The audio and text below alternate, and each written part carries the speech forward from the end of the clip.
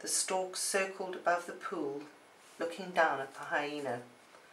"So, you are the one they call the ogre," he said. "The world is full of strange things."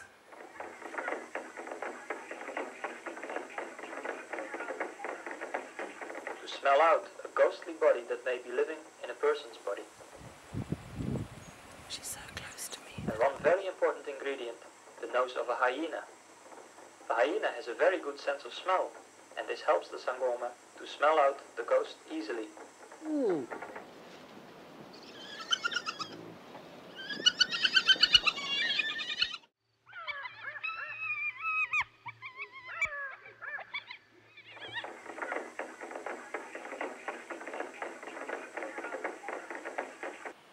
Dis die blond, dis die blou, dis die veld, dis die lig, en 'n voël draai bowe in eensame vlug. Dis al. Dis 'n balling gekom oor die oseaan, dis 'n graf in die gras, dis 'n vallende traan. Dis al. She's so close to me. The head of the clan swaggers past, bristling with testosterone. Its penis swings low and proud. The stork had never seen a hyena before. So, this is what a hyena is like, he thought. And he stood looking at the hyena because he had been told that if the hyena can put a little of his urine on someone, that someone will have to walk after the hyena to whatever place the hyena wants him to go. This one right here.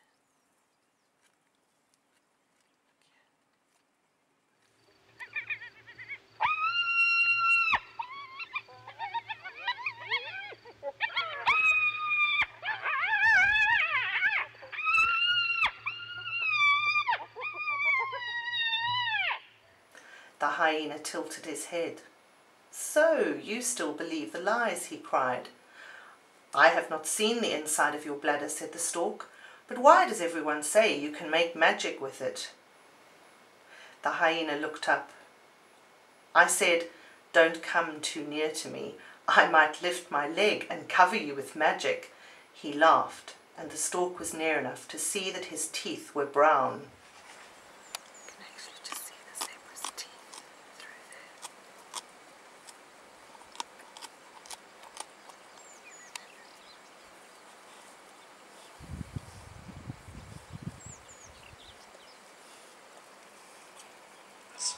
Up to 20% die delivering their first cubs. So why do the females put themselves through this pain? Many reasons have been suggested. To prevent rape, to confuse, mimic, and even prevent infanticide by males.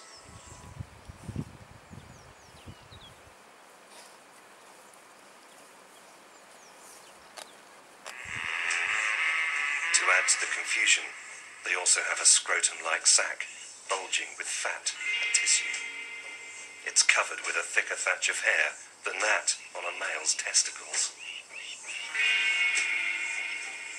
With no external vagina, they urinate, mate, and give birth through a canal running down the centre of this shaft.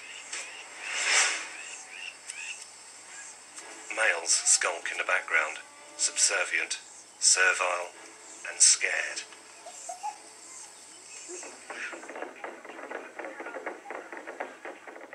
Ngiyafuna ngikhipha nethatha amandla wakho.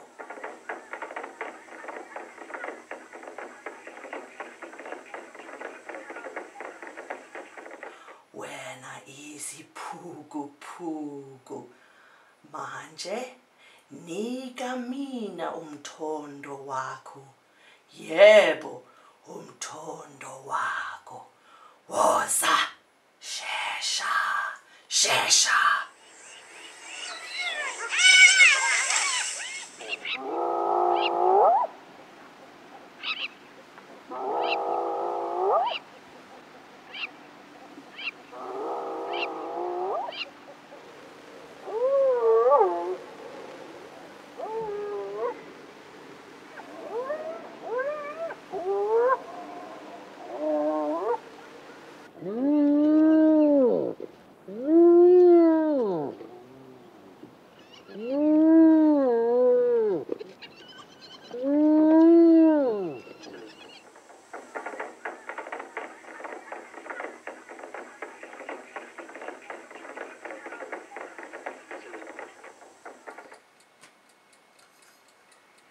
In Africa, these female witches ride naked atop galloping hyenas, with one foot dragging on the ground, the other on the hyena. This enables the hyena to attain extraordinary speed. Sorcerers enter trances and send their souls into the bodies of real hyenas. Hyenas who are witches take spiritual possession of people, creating a kind of soul hyena. But inside, where a human soul should be, lurks this hyena.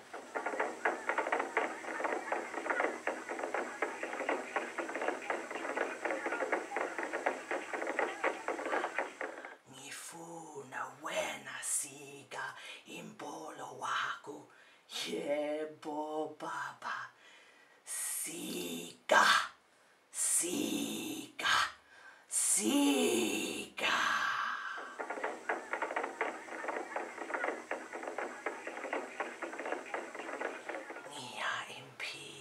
Wa umtakati umkhulu khulu.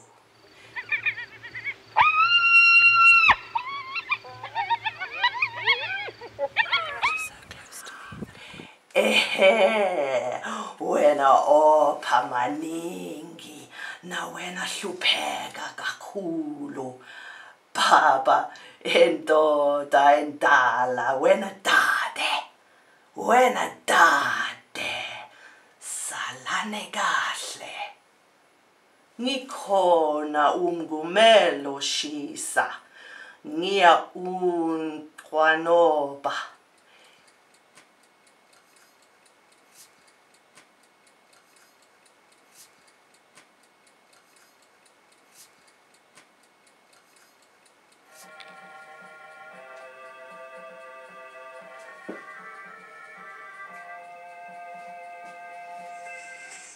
With its confident rolling gait, this is one cocksure killer. But this well-hung hunter has a secret. He is a she. Her huge member, which many males would be proud to bear, is in fact a clitoris. A closer look at this family reveals there's not a male member in sight.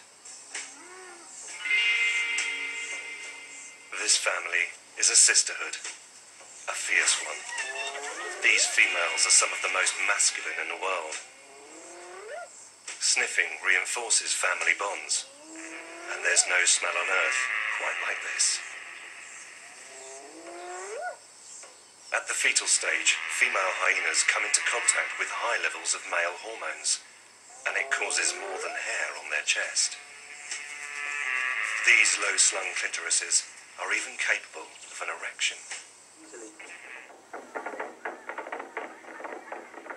Then he thanked Allah for eyes that could see the valley in the moonlight, and for a nose that could smell carrion on the wind. He rolled some more and licked the rock under him. For a while he lay there panting. Soon he got up and limped on his way. These females are bigger, heavier, and take them on at their own game. They dominate males in almost every situation, even hunting.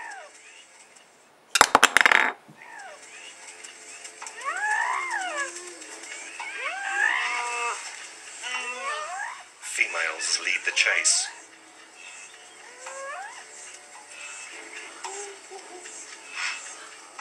Ngiyobuyela ya umndeni yami, ngiyayimpizi umbusi, umbusi wa umhlaba awethu, amandla wa izimpizi.